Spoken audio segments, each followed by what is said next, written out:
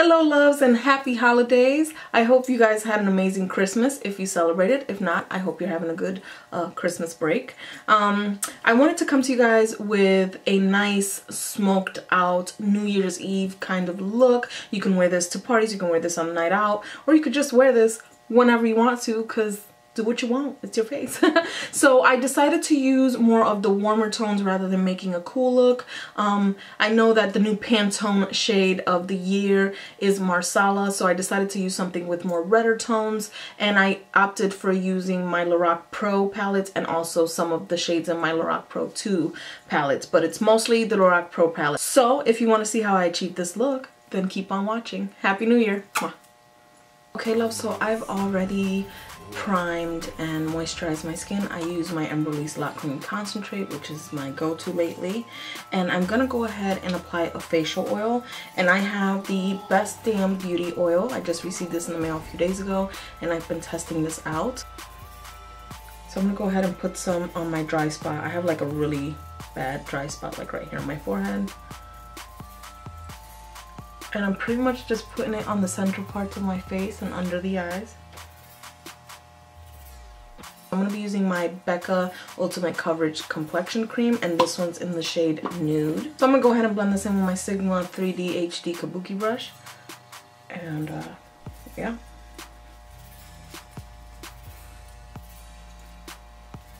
Go ahead and move on to the eyes. I have already primed using my Lorac Behind the Scenes Primer. Okay, so I'm going to quickly do my brows, and I'm going to be using my Anastasia Beverly Hills Dip Brow Pomade in Ebony.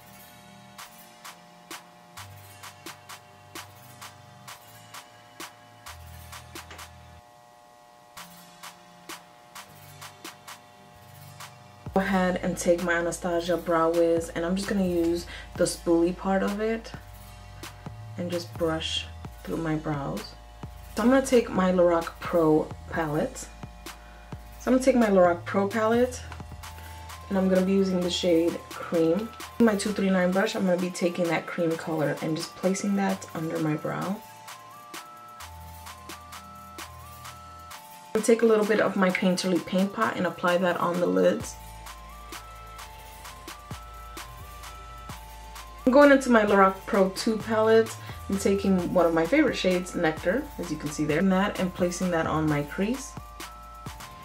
And I love this color because it adds a nice warmth to the eye. Taking the shade Garnet from my Lorac Pro palette, the original, I'm just going to place this on my lid and packing it on. This is a beautiful color. Okay, so I'm going to take my Sonia Kashuk 109 brush and just blend this crease. I'm going to take my Wayne Goss 04 brush and going in with the black shade on the Lorac palette, and I'm going to hit the outer V and kind of push it inward or brush it inward so it blends. I'm going into the crease as well, very softly and lightly.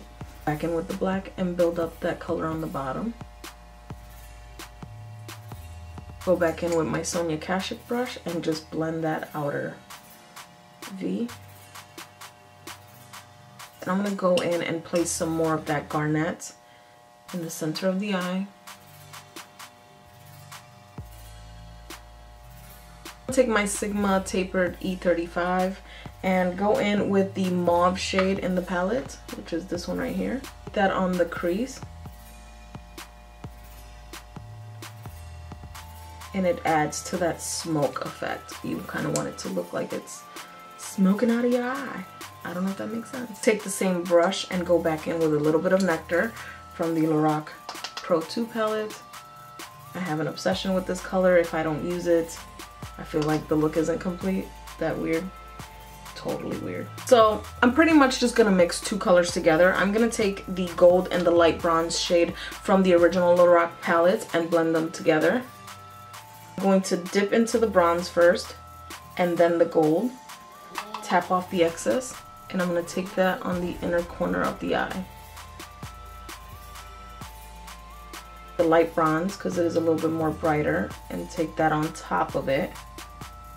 I'm gonna go in with that gold shade using my finger and mix it in with the garnet and place that on the center of the eye to see how this looks. Can you tell I'm winging it? Ooh, going back in with the garnet and just kind of sandwiching it together, and it just gives that extra glittery kind of look. Let's be taking my Maybelline Age Rewind. This one's in the color Light. I'll take that under the eyes. I'm just gonna take a wet sponge. This one's the Precision blending sponge.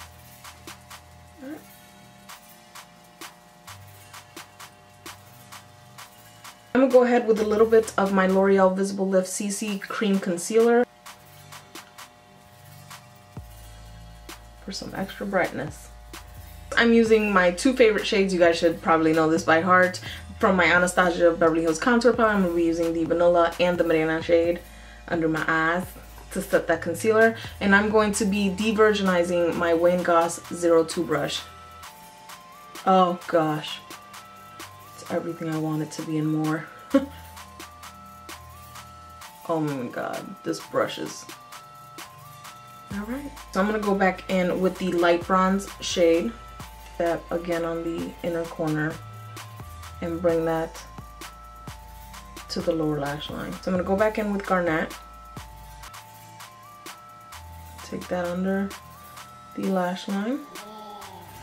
All the way.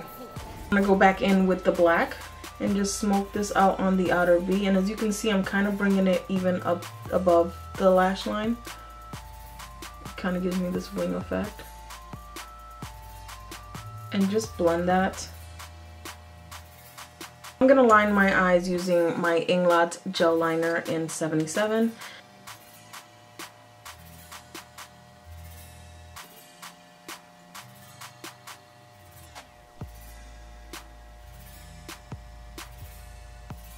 I'm gonna slightly wing it. It's not gonna be a dramatic wing. Go ahead and tight line with the same gel liner. So I'm gonna take that on the lower lash line as well. You don't have to line the eyes, but I feel that the difference is substantial, especially on my eyes. I have really big eyes, cow eyes. And what that does, it kind of just, I don't know, finishes the look for me. The mascara and lashes, yeah, this is like people's favorite part, right?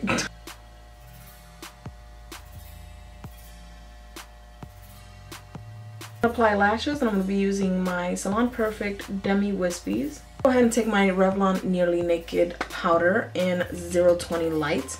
And my Real Techniques big brush, powder brush, and just powder the rest of my face lightly. So I'm going to take my Charlotte Tilbury Sculpt and Highlights and my MAC 150 brush, and I'm going to go in with that Sculpt. And this does have shimmer, but it doesn't translate like that on the skin. And just go ahead and go where I would normally contour and give myself this bronze and just kind of bring it up to the temples. And then I'm just going to go ahead and brush this lightly on my temples and on my forehead. Go in with that highlight and take my Sigma F35 highlight brush. And I've been using this lately with this brush. And I'm just going to take that on the high points of my cheek and stop right here. So I'm going to take it on the tip of the brush, tap off the excess, and take it under my... So for the lips, I'm going to go for more of a nude brownie look. And I'm going to go in with my Jordana Easy Liner in Coco Loco. And I'm just going to fill it in the center of the lip, kind of like contour my lips with it. Like that. Alright, so I'm going to be using my Gerard Cosmetics lipstick in the shade Nude. Of course, I have to go for a matte lip because that's my cup of tea, okay?